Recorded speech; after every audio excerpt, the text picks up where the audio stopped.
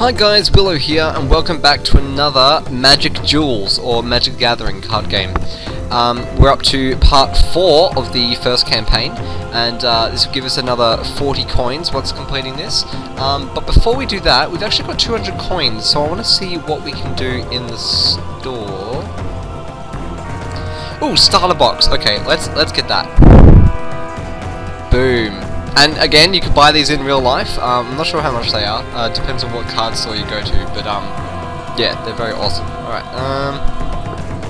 to get started, here's the starter box. You can use the cards to create a wide variety of decks and explore a number of different play styles. Okay, let's do it.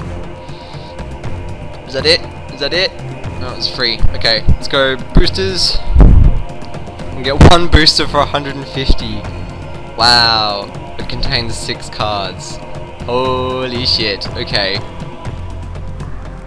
Sure. How do we get coins? Okay, so you can buy coins for real money, which makes sense. Okay. Let's buy a booster. Let's do it. Yes. Let's buy one of those. Okay. Let's open boosters. Boom. Ooh, we got 3 black cards. Awesome. Okay. Ooh, and that's our rare. Legendary creature, human soldier, has flash. You may cast this. You may cast this spell anytime you would cast an instant. Whenever a creature deals combat damage, if you play Hyxus, Prison Warden enters the battlefield this turn. Exile that creature until Hyxus leaves the battlefield. Okay. There we go, got some black cards, which is probably the deck that I'm going to build. It's got flying, enchanted creature gets +2/+2, and has flying. Sacrifice 2 other creatures to regenerate that card. That's pretty cool. That's a really good enchantment. Alright. Sorcery, put target creature from the graveyard into the battlefield under your control. That's pretty cool. From a graveyard, so it could be your opponent's graveyard as well, so that's awesome. So if they have a real strong creature and, you know, they sacrifice it, or, you know, you manage to kill it, you can bring it back from their graveyard and put it onto your side of the field. That's awesome. If there are 2 or more instants and sorcery cards in your graveyard, that creature enters the battlefield with an additional +1/+1 counter on it. That's cool, so it ends up being stronger on your side. That's awesome. I love that picture. That's cool. It's like it's dark, but it's, you know, I love the artwork in Magic the Gathering. Sacrifice a creature. This creature gets +2/+2 until end of turn. Pretty nice. So it becomes a 4/4 essentially. Fire cards I don't really care about because I don't usually like playing fire. I don't know why. It just never really appealed to me. There we go. And green cards I really like as well. So whenever this card comes to the battlefield, target creature gets +2/+2 until end of turn. So that's really awesome. Alright. Hey, zoom out. Alright. So I can go to my card collection. Wow. Okay, so they're grayed out, so I guess that's the ones that, yeah, so they have pictures of locks on them. So they're the ones that don't have. I just want to see shown cards. There we go. So these are all the ones I do have. So I've got a lot of white cards, and they're all new because this is probably from my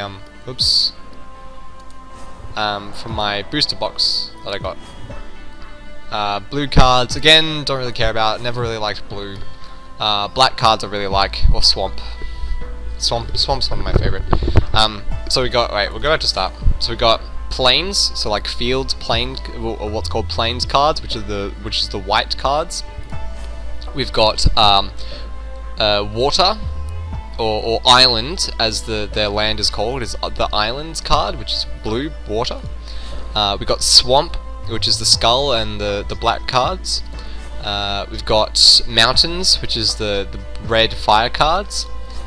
And we've got forest, which is the green tree foresty cards, which is cool. So I usually go either black white or black green, because they're really, really cool. Oh, and we got some artifacts and stuff like that too. yeah, I'm not going to go through all these because there's too many of them, but I'm sure they're all the same if you start playing the game as well. So, yay! I don't want to go to battle mode, I just want to go back to story mode. Let's finish off campaign. Alrighty, so let's jump straight into it. We've got the part 4 of the first campaign. Let's jump straight into it. A terrifying Cyclops approaches the main gate. He is not alone. You and your irregulars are the only ones who can stop the monsters from storming the city. Fail to defeat them and Akaros will fall. Succeed and you'll become heroes worthy of the gods. Damn right. Worthy of the gods already, I don't have to prove myself to no one. Enchantments are powerful cards that stay on the battlefield after you cast them. They have a wide range of effects. Some boost your creatures, while others make things more difficult for your opponent. Like most spells, you cast enchantment spells during your main phase. Alrighty, so we're learning about enchantments now. So yeah, basically they have different effects and they just stay on the field and always, you know, always do whatever the card says, so they're pretty cool. In this skill quest, use the enchantment in your hand to win the game this turn. Cool. White creatures you control get +1/+1. The most basic enchantment I've ever seen. Okay, so I have a lot of 2/2s, play this, they all become 3/3s. Sweet. Attack phase, attack with all, boom. Confirm attack, confirm, there we go. Cool, they get blocked. All good, I'm still gonna win. Boom, you're dead. Boom, you're dead. Boom, you're dead. And dead. Great job! Enchantments are powerful because their effects last as long as they're on the battlefield. Sweet. So yeah, they can be removed as well by the opponent's enchantments, spells, instances, instant cards, or creature effects. You know, they can be destroyed. So yeah. Are a special type of enchantment. Most attach to a single creature and affect only that creature. The enchant ability will tell you what that aura attaches to. You can target any creature with most auras. Read each one to see how it affects the enchanted creature. If it has a negative effect, you can choose to attach it to one of your opponent's creatures. If the enchanted creature leaves the battlefield, the aura is put into your graveyard. Okay, so basically this enchantment, instead of just being a general enchantment on your field, it's attached to a specific creature. And depending on that card's effects will differently affect the creature. So let's see what we got here. To complete this skill quest, find a way to win this turn. You'll need to use both positive and negative auras to get the job done. Alrighty. Wow, I've got a 1/1. Awesome. A 1/1 creature going up against these guys. Okay. So enchant creature. Enchanted creature gets +1/+1 for each planes you control and has flying. Holy crap. That is awesome. So I have 6 planes. So I will definitely enchant my dude. Boom. So he should become a 7/7. Yeah, buddy, and has flying, and that's the only card that has flying. I like how it floats when they have flying. It's pretty cool. Enchant creature can't block or attack. Oh, I wonder what I'm going to use that one for. On their flying creature, so it can't block my flying creature, and then I'll attack.